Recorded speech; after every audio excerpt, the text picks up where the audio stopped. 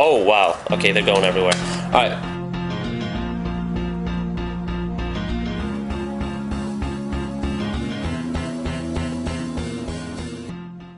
Hey guys, Alex here with Deckmaster Cards, and today I'm reviewing the White Knuckle playing cards from the US Playing Card Company. It's not going to be a very lengthy review because there's not much to say about these cards. What's really amazing about these cards and why a lot of people like them is because they're completely 100% hand-drawn, and they're all custom. Nothing about them screams standard bicycle except for maybe the stock and the finish. So first things first, let's get started. Let's look at the box. On the top, we don't really have anything. It says WK, I think, under the seal, but I can't really tell. No idea what that stands for. Probably the initials of the artist. On the bottom it says Poker 110 printed in USA. On the sides we got the URL for the White Knuckle cards, and on the other side we have the URL for the, I think, the artist's website. I have no idea. We have the back of the cards on the back of the deck, and on the front we just have White Knuckle new standard playing card with 3 kings and 2 jacks displayed. These do come in 2 different colors. I have one of them right here. I believe the other one, instead of red, it has purple. Not sure though, but I do like this color more. Alright, so let's open these up. Right away, you'll see these crazy looking backs. I personally hate the way the backs look on this deck. And the reason is because you would think the 4 different colors would make an excellent fanning deck, but it doesn't because of the thick white borders. On top of that, it's got this weird little design with the lines here, the white lines, and it looks ugly as hell because even though it's intricate and very detailed, it looks just so busy and clustered, and I don't like the backs on this deck at all.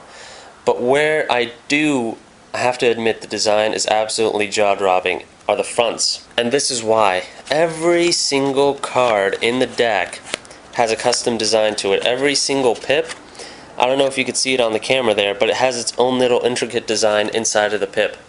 And it's different for every single card. So the 7 of diamonds, the pips are going to have a different design inside of them than the 8 of diamonds, for example. On top of that, this deck does use the same stock and finish as standard bikes. But what is different is these do seem like a much crisper white. The colors in this deck contrast much better. Let's take a look at the face cards. Now, I'm not going to go through every face card in the deck, but I will point out that every single face card is just as beautiful as the one I'm going to show.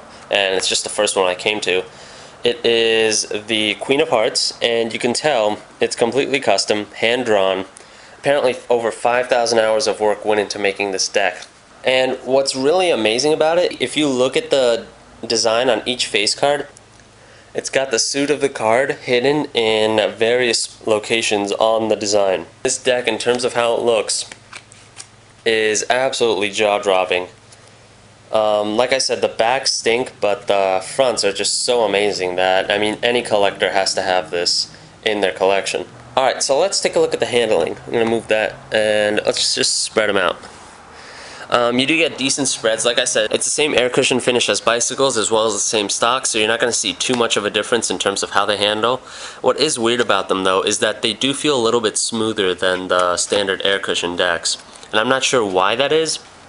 I will say this though, the handling beyond spreads starts to falter a little bit. In terms of fans, this deck is pretty bad. Right out of the box it was having trouble fanning. Okay, so I'm going to give you guys an example of the fans.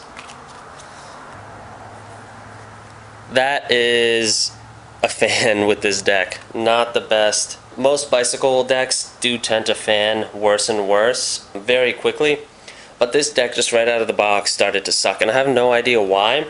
Like I said, even though it's the same air cushion finish used with bicycles, they do feel a little smoother, and it looks like the air pockets, I don't know, something about these cards is it's just not very good for handling. Even in cuts, the cards are so slippery that you can't really do any good cuts because the cards are just going everywhere. One last thing I did want to point out that I forgot to mention earlier, the ace designs are all custom. Every single ace is basically like another ace of spades in terms of the fact that they have their own little cool design. And the deck does come with a card that describes the White Knuckle playing cards as well as a blank face card. You should have a deck of these, like any collector should, but I would not buy these cards by the brick at all. I mean, oh wow, okay, they're going everywhere. Alright, to sum up, I mean, there's good stuff, bad stuff, but the worst thing is the handling. The back designs are horrible. I would not buy a whole bunch of these, but that's it. I'll see you guys next time. This is Deckmaster Cards. Peace out.